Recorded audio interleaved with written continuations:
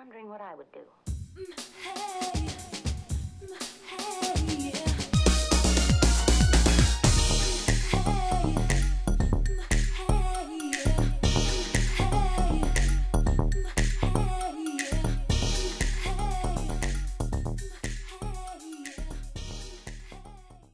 Cold spots everywhere.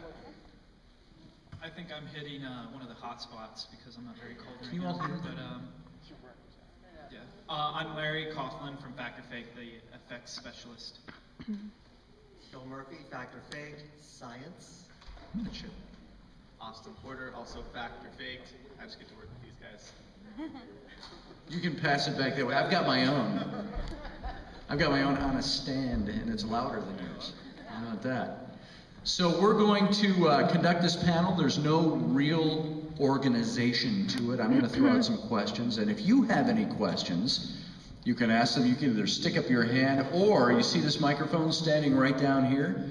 You can come right down to the front in this aisle and ask your question for any of these guys.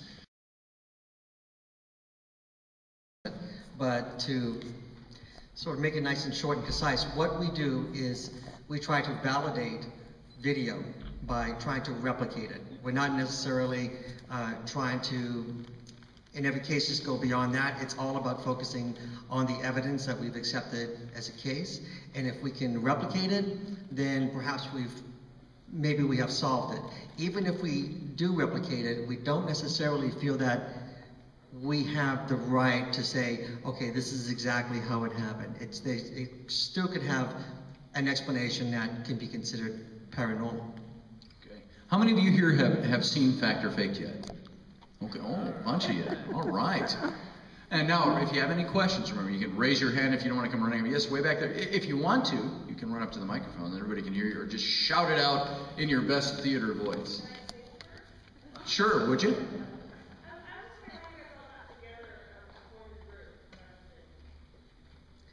It's actually, it started with Ben, so most of us know Ben. These guys knew Ben before I did, but yeah. So your question is, did we all know each other? Larry and Austin knew Ben well before I did, but once Ben and I met as well, I met everybody.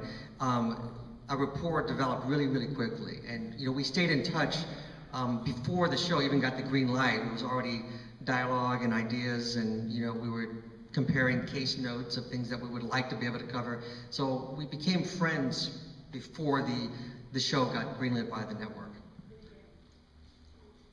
Now, Bill, let me ask too about your documentary history that you've been involved. How much do you find that is helpful to what you're doing in your show?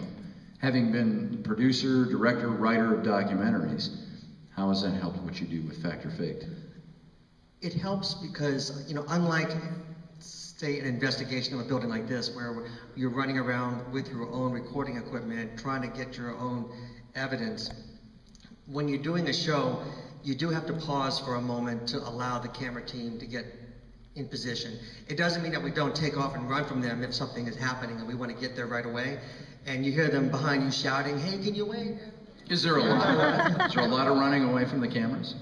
Sometimes it's just spontaneous. I mean, what we do is very organic on the show, and so we will research a case, and then we will establish goals that we have for that case. But it's still unscripted TV, and so there's two things to consider. One, things will happen right in front of you that you're not prepared for.